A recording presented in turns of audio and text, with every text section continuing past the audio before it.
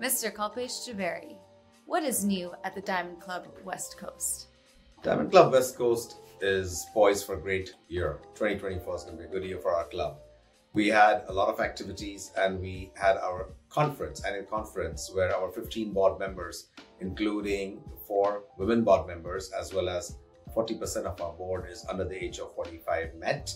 We selected and finalized the working of our 13 committees, which is the heartbeat of our organization, and we charted a course for our club.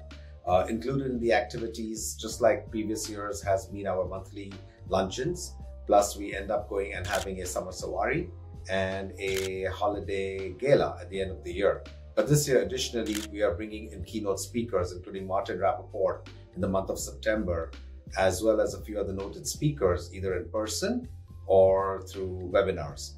And additionally, we are reaching out to other clubs and organizations, hosting training days and encouraging bilateral working between other clubs and ourselves who are interested, other clubs who are interested in ourselves.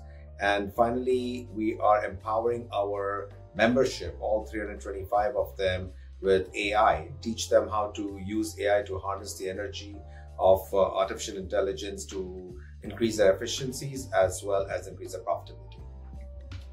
Mr. President Kalpesh Jhaveri, what is your perspective on the local diamond market? The diamond market has undergone some tremendous changes in 2024. It's almost like a reset button has been set. When the dust clears, I think there is going to be emergence of new categories, new segments, even new players. It's a little too early and too premature to speak or speculate about winners and losers, but I will say that keep an eye out for certain definite factors which are going to be emerging. First of all, there's going to be a return to natural, especially in categories which were almost unheard of or unsaleable for the last 18 months. Look out for that. There is going to be a resurgence on that category.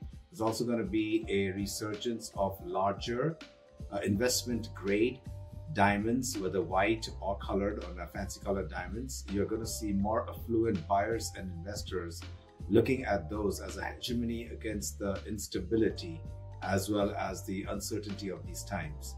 And finally, lab grown itself is going to be making a big push towards larger volume sales. This is going to come through fashion, accessories, and even technology. All 3 areas require large quantities of production or of merchandise, which is what lab grown requires in order to sustain and to survive. So I think there's going to be a lot of new changes coming around. I'd say for all those who are keeping their eye or involved in the marketplace, a simple mantra that I follow, which is find a niche or find a need and figure out how you're going to fill that. Once you've done it, start small and scale rapidly.